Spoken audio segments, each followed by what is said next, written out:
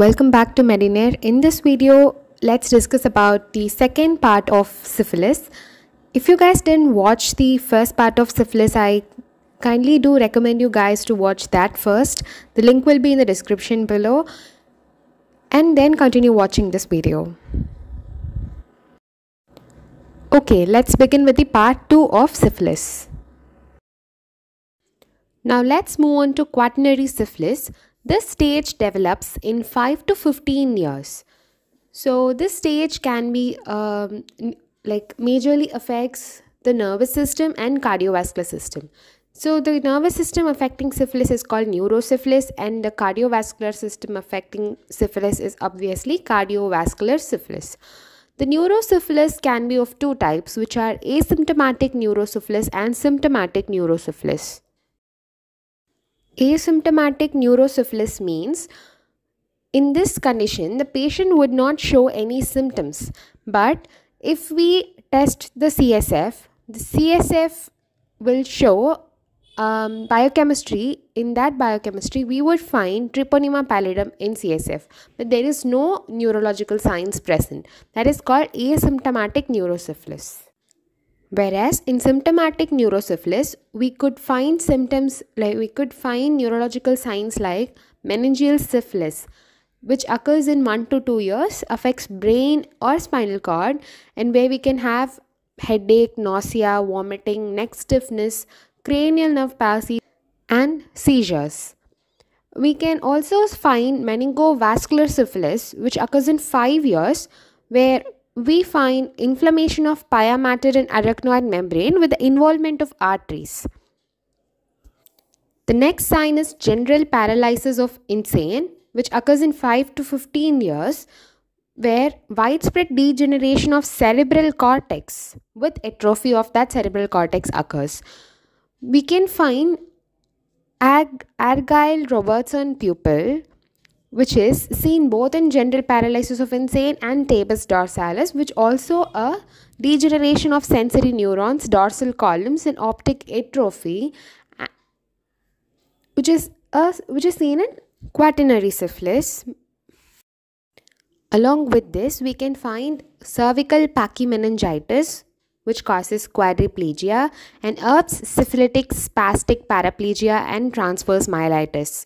These are the neurological signs, neurological manifestation when it has to present as symptomatic neurosyphilis. In the cardiovascular syphilis, it occurs 10 to 40 years after infection, and we could find endarteritis obliterans of vasa vasorum of ascending aorta and ascending aorta's arch with medial necrosis and destruction of the elastic tissue. Along with this, we could able to see aortitis, aortic aneurysm, aortic regurgitation, coronary artery ostial stenosis. Now let's look at congenital syphilis. Congenital syphilis is a type of syphilis which present to the baby right from the birth, and it has been given by the mother to the baby. So the lesion develop after 4 months of pregnancy. So if the treatment of mother before 4 months of pregnancy is done, this can prevent the fetal damage. But late onset of pathology in fetus leads to stillbirth rather than abortion. So the manifestations are as follows.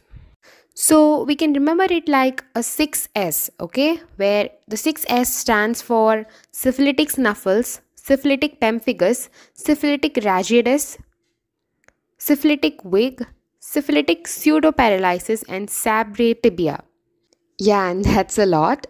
But I'll explain each term. Syphilitic snuffles mean blood-stained purulent nasal discharge. Syphilitic pemphigus means papules in vesicle with bullae. Like pemphigus, we usually find the characteristic feature of pemphigus. It's a bullae. Syphilitic rhagitis means mucus patches with radiating fissures over the angle of the mouth. Okay, it is present in the angle of the mouth. Syphilitic wig, the term you know, wig is a growth of black hair. And syphilitic pseudoparalysis means swollen, painful end of long bones with periostitis leading to restricted movement. So the patient can do only some restricted movements. And sabrotibia means thickened deformed tibial bone due to subperiosteal bone formation. So all these 6 S's should be remembered. Along with, we have certain features like anemia, thrombocytopenia, hepatomegaly, enlargement of liver, splenomegaly, enlargement of spleen, lymphadenopathy, jaundice, and nephrotic syndrome. So these features are features of early congenital syphilis, which occurs in the first 2 years of birth. Along with these, we have some certain specific oral manifestations, which are a Hutchinson's incisor, mulberry molars. Mulberry molar means it looks like mulberry. So mulberry molars, high arched palate, frontal bossing, saddle shaped nose, bulldog jaw, mucosal patches, and cranial neuropathy. So other manifestations would look like this. But the late congenital syphilis would occur in children at 2 years of age or greater than this. So it presents with keratitis, choroiditis, and retinitis in eyes. And we can also find bilateral nerve deafness and Clutton's joint, which is a recurrent arthropathy with painless effusion in knees. So it affects knees. And cardiovascular and neurosyphilis, which are general paralysis of insane. We have read it already. So it can also present with late congenital syphilis. Along with this, we could find an exclusive feature here, which is called Hutchinson's Triad. In Hutchinson's Triad, we could find Hutchinson's teeth, which is present in early congenital syphilis, right? So along with that, interstitial keratitis and eighth nerve deafness are seen. So these are the features of early and late congenital syphilis.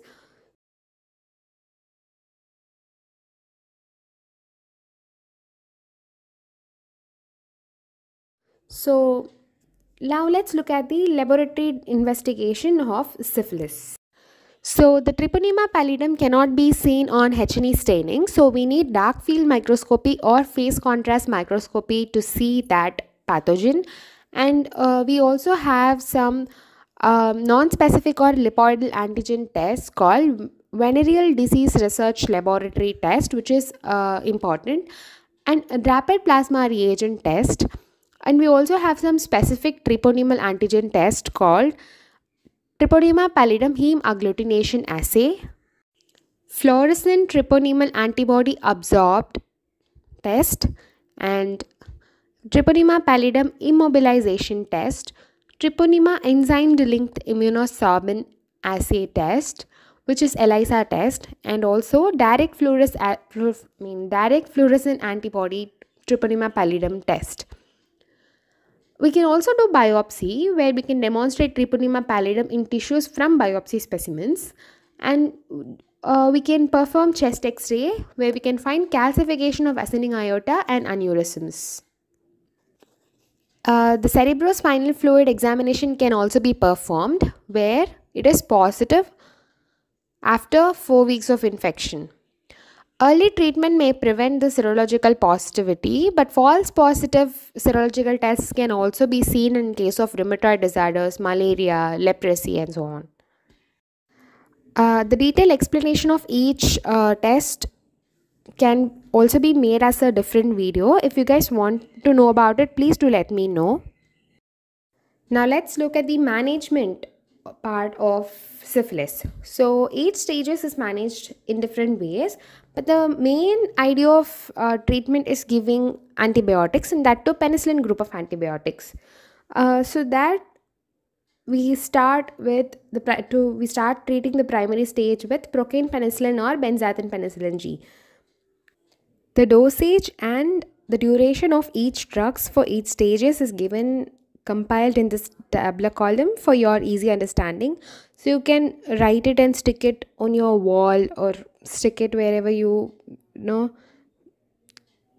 see it often, and you can revise it on a daily basis, so you could get a clear picture of this tabular column whenever you write it on your exam or whenever you prescribe drugs to your patients. It will be very helpful.